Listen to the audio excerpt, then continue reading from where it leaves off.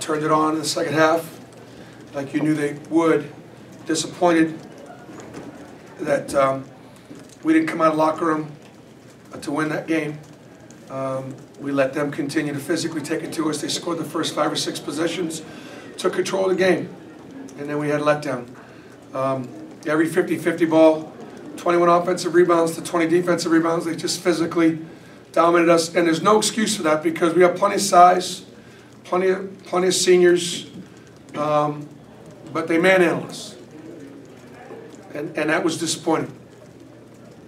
Give Texas credit.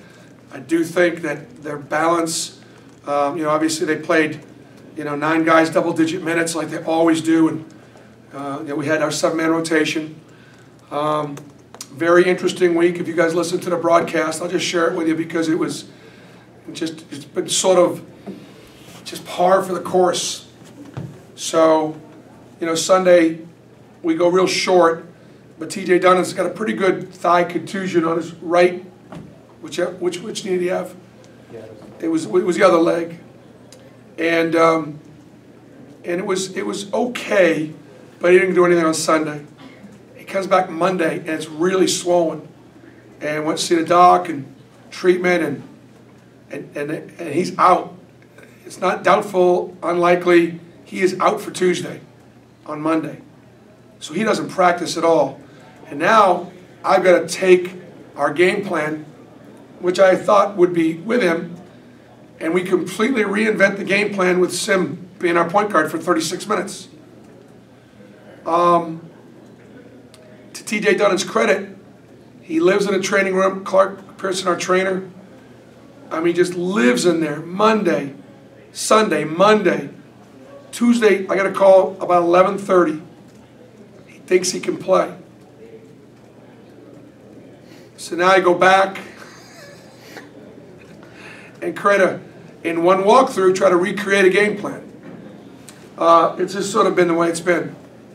To be tied at the half and be right there, to have an 11-point lead in the first half, just shows you that we've not laid down. But I'm very, very disappointed that we weren't able to play more effectively. Their zone bothered us. We usually get pretty excited when people zone us. We didn't execute, and as a result, couldn't make any history tonight. Looking back, do you think maybe if you had just stuck with maybe the original plan and just tried to ease in TJ no, then a I'd little bit been more? 6. Then I'd be down to 6 guys. Yeah. So at least Dunnans gives us a 7th guy. How different was that game plan? The one without him.